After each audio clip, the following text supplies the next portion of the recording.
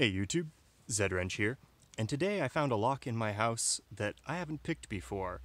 This is a lane chest at the foot of my bed, and in the bottom drawer I found this little envelope with a nice old house on it, and a single key.